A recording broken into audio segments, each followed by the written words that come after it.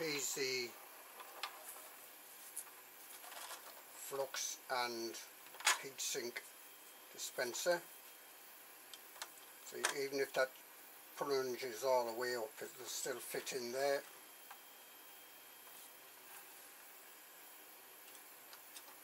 We'll have to take this off. Just make sure that we can see this.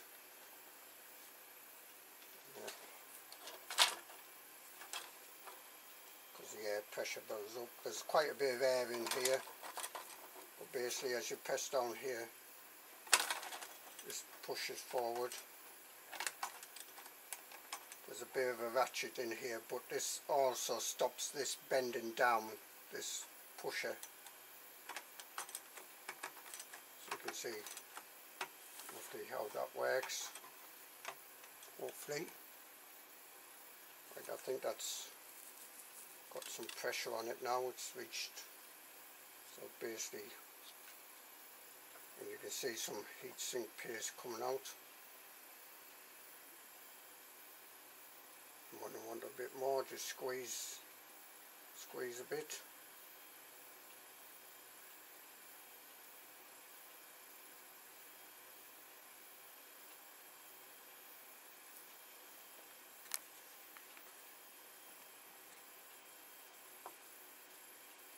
And this,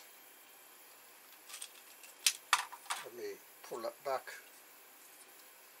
I don't want to waste all my heatsink paste.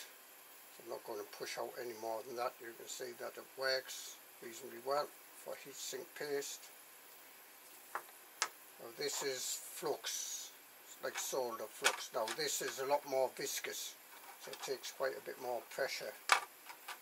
That fits in there.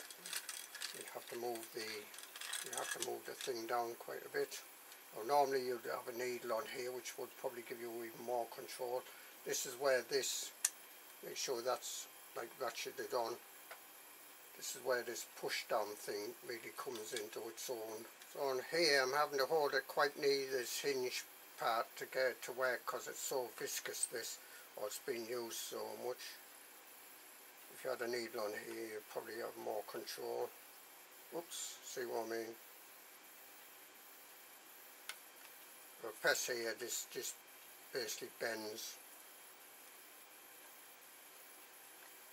So that can bend quite a bit. That's just PLA.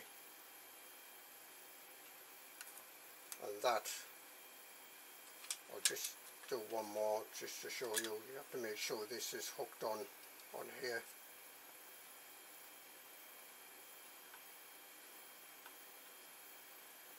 Just move my hand a bit closer. So I've got some control there, but for the Flux paste, as I say, I'm having to hold it quite far up here near the hinge mechanism, otherwise this just bends. Okay, I'll show you that can push all the way down. Take that out of there. Let's put it about here.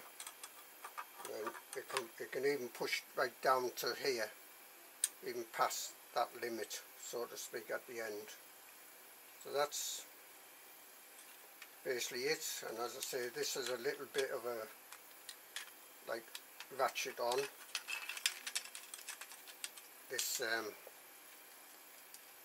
thing here, so that won't easily slide back. It could slide back a bit sometimes, but not easily. And that is also to stop this bending when this puts pressure on it.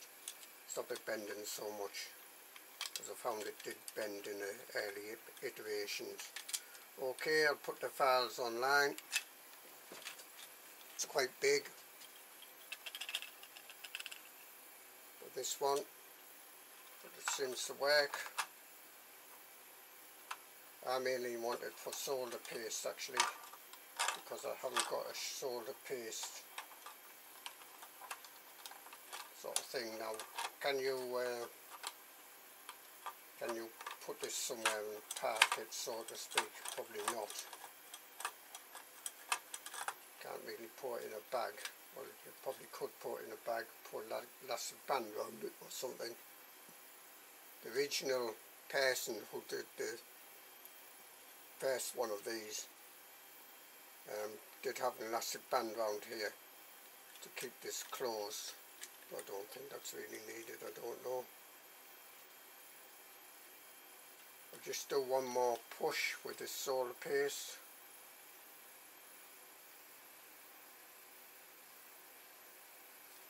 Yeah.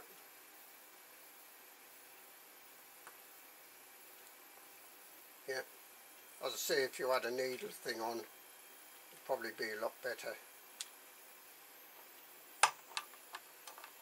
Then when you're finished, I would say lift up the ratchet, the pawl, put the lever down,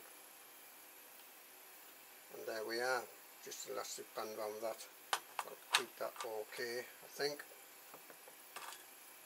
So there's my iteration, my remix of this solder paste dispenser, heat sink paste dispenser, thermal grease they call this, HY510.